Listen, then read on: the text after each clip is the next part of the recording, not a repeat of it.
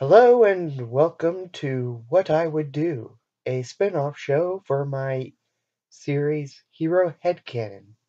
Recently I talked about the headcanon for Spider-Man, and now I get to talk about what I would do if I ever got to write a story for him, and specifically for Peter Parker.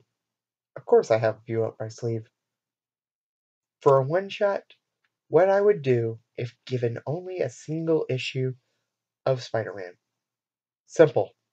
I twist the knife into the back of my second favorite hero of all time and really dig in on his tendency to guilt trip himself. Will the webhead actually finally get to pull himself out of this self-loathing trait? Well, I can't spoil that now, can I?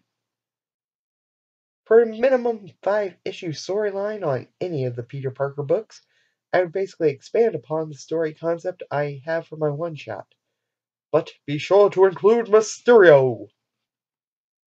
Not only because the old fishbowl wearing man of mystery seems to be showing up in Spider-Man Far From Home, but because he's an entertaining villain, one that can really toy with the webhead's mental state.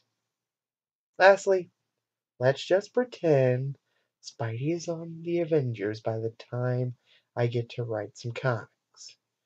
And for whatever reason, the heads at Marvel think I should write a book for Earth's Mightiest Heroes. My first run is mostly going to focus on Spidey.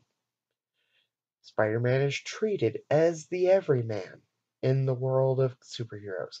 He's the average Joe.